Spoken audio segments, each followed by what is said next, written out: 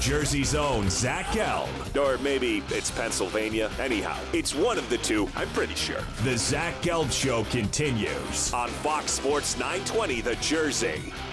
All right, welcome back in. Zach Gelb Show, Fox Sports 920, The Jersey, rolling along on this Thursday. We all know the name LaVar Ball, the father of Lonzo, LiAngelo, and LaMelo Ball, and he's kind enough to hop on board with us right now out west on the West Coast. LaVar, we appreciate a few minutes, and how are you? Good morning. How you doing? Well, I'm good. I'm doing great, and I appreciate you coming on. Before we get into the serious stuff, I do have to ask you, I was reading an article a few days ago, and it was talking about how you make the best scrambled eggs. Why are your eggs the best? Man, I told you I'm a better cook than Sarah Lee. You say a lot of crazy stuff. I could guarantee you, my grandmother, if you guys had an egg cook-off, she'd kick your ass. No. Man, I make the best eggs around. I'd like to disagree with you, but hey, let's get into the serious stuff right now. The Sixers have a chance to get the number one pick in the draft or be in the top three because they have the potential with their pick and then also the pick swap with Sacramento. Let's say you run into Brian Colangelo, the Sixers get the number one pick. What would your pitch be for your son to go number one overall? To go number one overall, it would be fantastic. But, you know, like I said, I prefer him to play for the Lakers, whether he's number 2 or 3 pick, as long as the Lakers get him. But, like I said, his main goal was just to go to the NBA. So whatever team he lands on, he's going to make the best of it. He's not going to be like, oh, man, I wish I could have went here. I don't want to play for these guys. It doesn't matter. But let's just say if a GM asks you, and I know that you want your son to go to the Lakers, but like you said, you'd be happy to go on any team. If a GM asks me, I'm going to say, man, you got the best pick in the draft ever. On the fact that my son makes everybody around him better. So your chances of winning the championship are very good. Now, there's another concern, and you've disregarded this in the past by saying the topic of will you let your son be his own man in the pros, and you say you won't interfere. Why should people believe you with that? Well, Zoe is his own man now. Like I said, the only thing I do with Zoe is I guide him.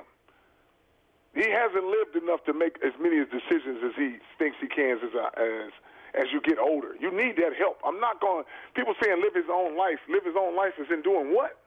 No, it's very fair. You know what I'm saying? He's already his own man. He's been his own man since he's been 18 years old. He's been living on his own since he's been in college. I just give him guidance where I don't let people take advantage of him. That's what people don't understand. And that's the role of a father. You got to be protective of your son. And trust me, I have a great relationship with my dad. He's my biggest critic. He's also my biggest supporter. And that's the type of relationship that a father and son should have. So no one can take this away from you, that you have produced 3 sons that are tremendous basketball players and all appear to be great human beings. I'm curious about your philosophy on raising a child and how you train your sons to be in the spot where they are right now. Well, I train my sons like I told them like this. The key to life is if you have a passion for something and you happen to get paid for it, regardless of what the price is, you've won. Because you're getting to do something that you love. It's just like I told my boys, when you're this good, a lot comes with that. And you have to understand that aspect too. Because like I said, it's basketball. It's just entertainment. And that's how my boys treat it. They don't treat it like a life or death situation where you put all this pressure on them and say, oh, I got to win, I got to make this basket. They're doing something that they love to do. And that's how I've always trained my boys. Like, with anything, if you have a kid and he has a passion for something, just get behind him and just go with him. You know, as long as he has a passion for it, you're not forcing him to do nothing. You're not putting any pressure on him. And that's how I have my boys.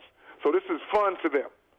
I think the pressure part is very fascinating because we see the Final Four, and you saw kids on UNC and Oregon miss free throws at the end and not box out, things that I believe they would really do in a regular season game. How do you get your sons not to be fazed by the pressure of an NCAA game or even eventually a professional game?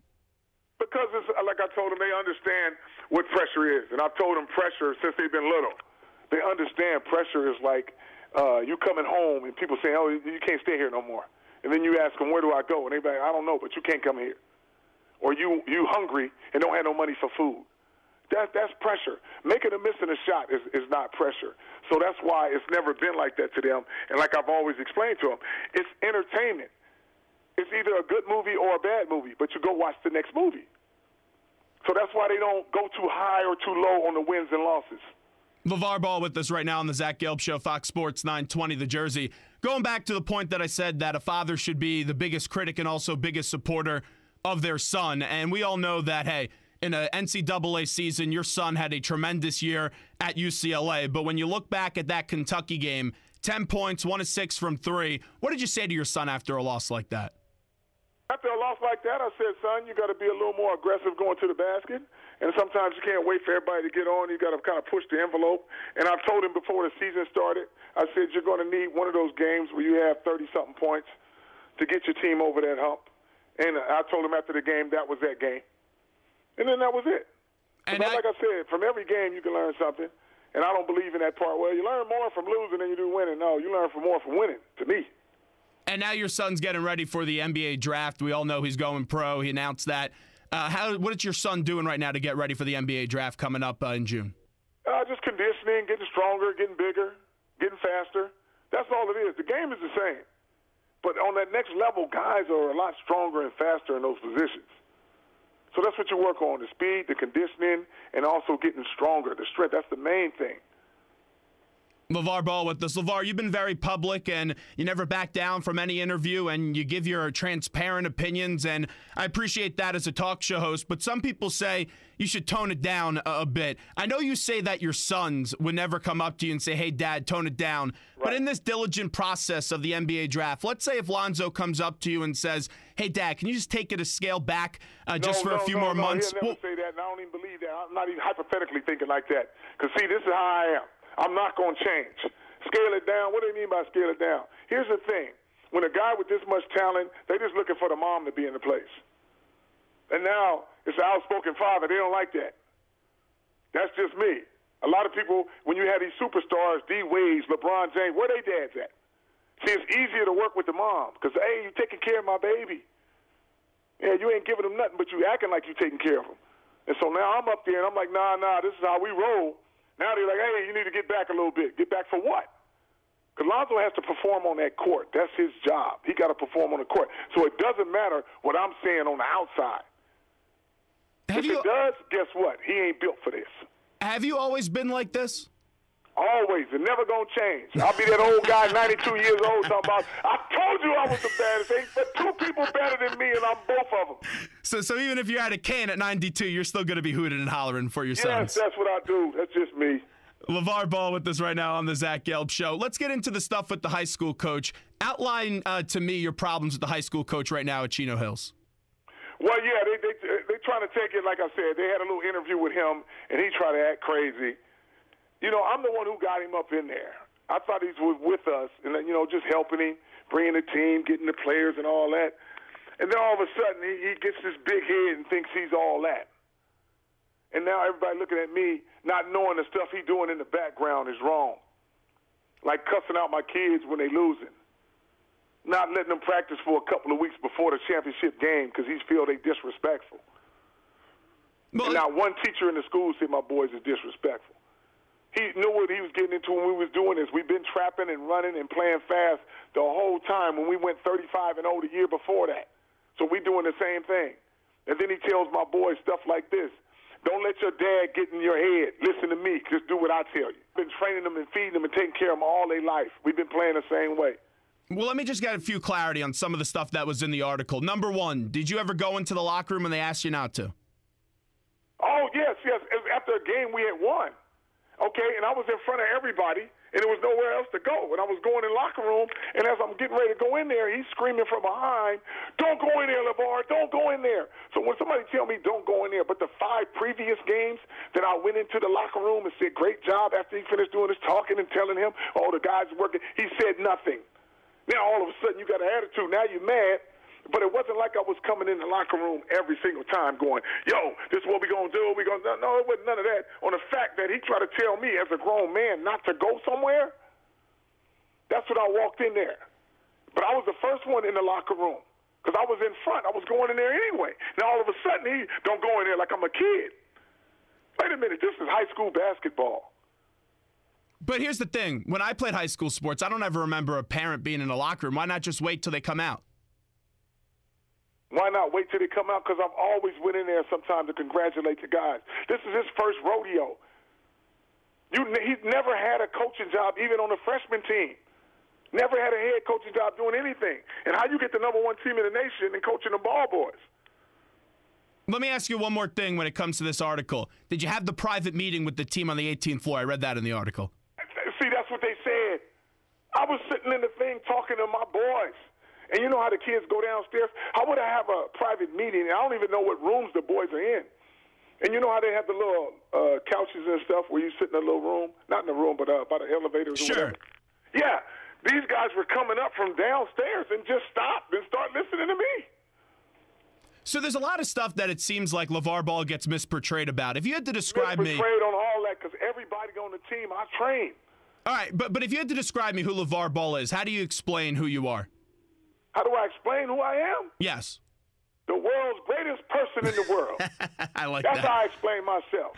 I like that. LaVar Ball with us right now. Hey, LaVar, some other people, when they see this stuff with your sons and you saying that you don't want your son to play for the high school coach next year, some could say, hey, shouldn't you just teach your son a life lesson that sometimes the coach isn't always the best and you just got to fight through it? Why not teach him that life lesson?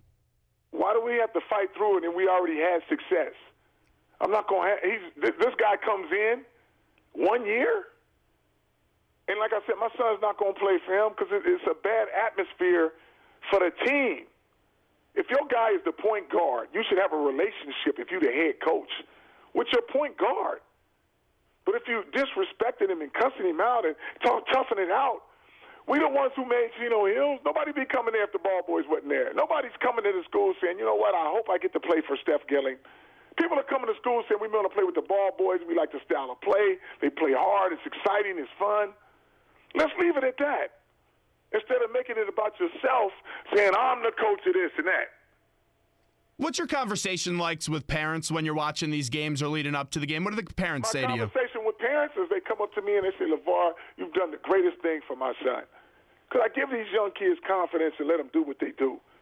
And it's not all about the brashing and all about, it's like, can we help these kids get a scholarship?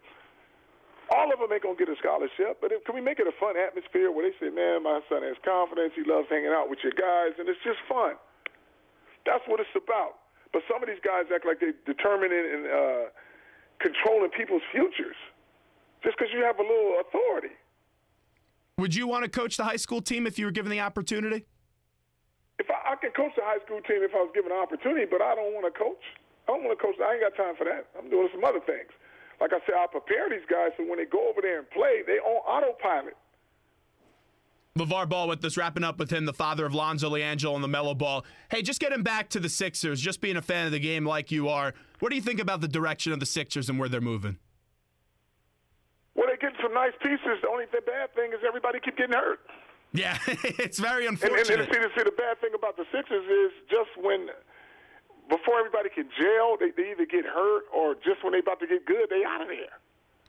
How many games, let's say if they're healthy, and you have Joel Embiid, Ben Simmons, and Lonzo Ball on the court, how many games does that team win? What? How many games do they win? They win championship right there first year? Man, they go to the playoffs the first year, for sure. And then see how far they get in the playoffs. They can surprise a lot of people and get the championship. Hey. Every time I think my son's on the team, I think his team can win the championship. Whether they come up short or they make it, I think like that every single time. That's why when the guys ask me, how many championships do I think Lonzo will win, I said more than 6. Well, since you bring up 6, the standard of 6 was set by Michael Jordan. Exactly. Do you really believe be the best player in the world, you got to beat him. So you got to get 7. Do you really believe you could beat him in a game of one-on-one? I don't believe. I know I can beat him in a game of one-on-one. But then when people watch your men's league tape, come on, people don't think that you could beat him one-on-one. Hey, I was 90 years old back then, but I bet you they didn't show me the highlights of me running over them little kids.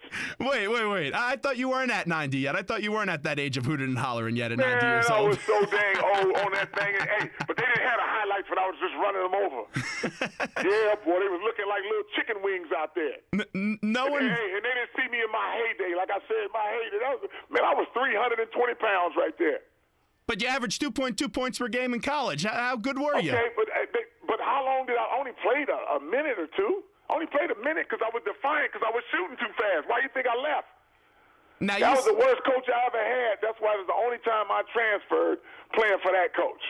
They played too slow. I was defiant on the fact that as soon as I got the ball, I was going to dunk or shoot. Now, you say you could beat anyone one-on-one. Let's say anybody one-on-one. Hold on. Let's say your prime versus LeBron James's prime. There's no way you beat him one-on-one. Why not? Do you see LeBron James play? Have you seen me play? Yeah, I've seen you play on your tape. You saw LeBron James play when he was young. You didn't see me play. I was 270, benching 500 pounds. There's no way LeBron would have beat me. How about Shaq? Would you kick Shaq's ass too? Too fast for Shaq. All right. Too fast. Well, one last thing before we let LaVar Ball run. I do appreciate you coming on today. Ain't no problem. Your three sons, if you had to rank them in terms of basketball ability, how do you rank them? 1. No, come on. Come on. One's got to be better than the other. How do you rank them? They all number 1. They all play differently. Lonzo's the playmaker, number 1. Jello's the pure scorer. And Melo is the hybrid. He can do either one. So they number ones, and I look at all of them as number ones on what they do. Hey, I got one more thing for you that just popped in my head. If you had to tell me one thing about each of your sons that most people don't know, what would you tell me? You wouldn't know that they're as funny as they are and outgoing. Okay. Because you guys catch them when they're on a serious note, which is on and off that court. But when they loose, man, y'all think they was the next comedians coming up. So they take after their dad in that aspect, right? Oh, man. And catch them playing PlayStation here, you'd be like, man, LaVar, you got to be quiet because they be talking crazy. Hey, since we started this conversation with food, let's end it with food. I hear you have a donut shop next to you that you love to go to. Tell me about these donuts. Oh, man, it's called the Donut Club, and I'm a triple platinum member. Yes. How does one become a triple platinum member? It's a square donut with chocolate chips and cinnamon glazed chocolate donut square. How does one become a triple club member? You got to buy over 3,000 donuts for the year. Your sons eat them? Yes. Wow. Okay. Sometimes we go to the donut shop when nobody has nothing to do late at night, like 1 o'clock, and just give them $20 and tell them keep giving us donuts till we run out of money. Hey, LaVar, you're the best. We appreciate it. Thanks so much. Hey, thank you guys kindly, man. Y'all have a good one. You too. Love to see your son in Philly. Okay. You got it. There's LaVar Ball joining us on the Zach Gelb Show. Fox Sports 920 The Jersey. Man, he's tough to interview because he'll start talking and he'll take a long dramatic pause and you think, okay, let me interject here. And the next thing you know, he starts rambling for a few more seconds. But hey, that's what you got. He's entertaining. We had to get our piece of the pie today. And he's someone that, he thinks the world of his kid and all of his kids. And he should because he's their father. Now, in terms of when it comes to toning it down, eventually his act's going to get old. And it's entertaining now. It's current now. But eventually people are just going to say, enough of this guy already. But, man, he was fun to talk to. And that would be something if you could get Joel Embiid, Ben Simmons, and Lonzo Ball. I would love to see Lonzo because I believe Lonzo's going to be a real-time big player watching him play at UCLA this year. But the guy I really want the Sixers to get, the guy that I'm hopeful that the Sixers are going to get is Malik Monk. Because if you get Ben Simmons facilitating the basketball, assuming Embiid could stay healthy, to Embiid, and then also you have Monk on the perimeter just knocking down threes, woo, that would definitely be fun to watch. But LaVar Ball just joining us on the Zach Gelb Show, Fox Sports 920 The Jersey. You see a theme? He likes to blame the coach when things doesn't go right. You see, he's blaming the high school coach. He blames his college coach, the worst coach he's ever played for. And I know he says that, hey, he'll let him be his own man in the pros and he's not going to interfere and do all that stuff. Well, it's hard to believe. And here's why it's hard to believe. Because you see the history. Do you see the background in this? It's the coach's fault. It's the coach's fault. Well, when you get to the pros, no one's going to care what dad has to say. Yeah, he'll get a big shoe deal. He won't get $1 billion. He will maybe get an analyst job or something like that. Who knows? Maybe he doesn't have the time. They're already doing the reality show with his son Lonzo leading up to the draft, and maybe he's trying to be the next Kardashian. Maybe he is. But he's entertaining, and at first I didn't like him. At first I said, he's obnoxious, just shut up, please. And then I started to realize he knows what he's saying with everything, and he doesn't believe some of this stuff. Down deep, he could say, he could beat Michael Jordan. No way. He can't beat LeBron James. No chance. If he could have, he would have averaged a whole lot better than 2.2 points per game in college. But very interesting stuff and a fun conversation with LaVar Ball. All right, we got to take a break here on the Zach Gelb Show, Fox Sports 920 The Jersey. We'll be right back after this. Don't go anywhere, folks.